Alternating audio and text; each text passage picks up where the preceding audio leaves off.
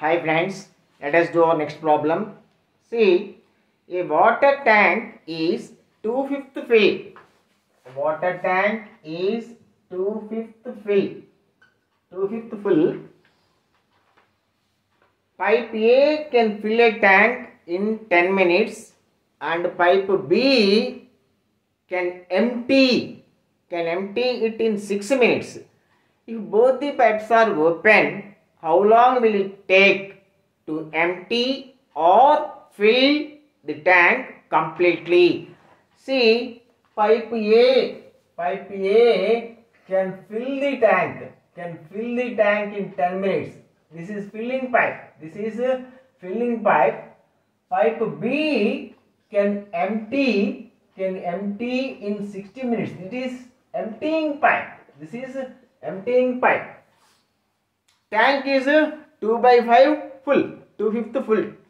So in how many minutes? If these two pipes are opened simultaneously, how long will it take to fill or empty the tank completely?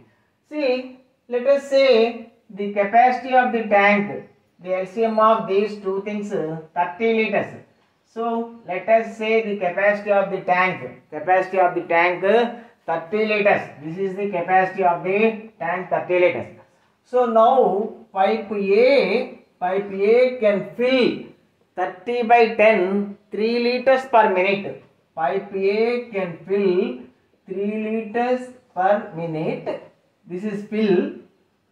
Pipe B can empty 30/6. Pipe B can empty 5 liters per minute. So, if these two pipes are opened, what is the net result? Plus 3 minus 5. 3 liters water is filled and 5 liters of water is emptied. Net 2 liters of water is drained out. So, what is the present quantity of the water in the tank? 2/5. 2/5 into total capacity 30 liters. 5 6s, 6 2s, 12 liters. 12 liters of water is there in the tank. Total capacity 30 liters. But now the present tank is 2/5 full. 2/5 into 30, 12 liters of water is there. So, if these two pipes are opened, what is the net result? Plus 3 minus 5.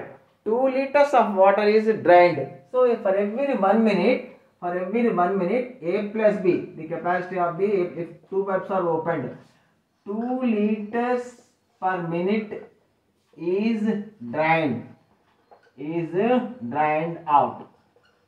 So, 2 liters for every 1 minute. 12 liters in 6 minutes.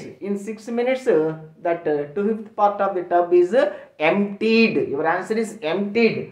12/2. 6 minutes. In 6 minutes, the tub is completely emptied. Okay, friends. Thank you.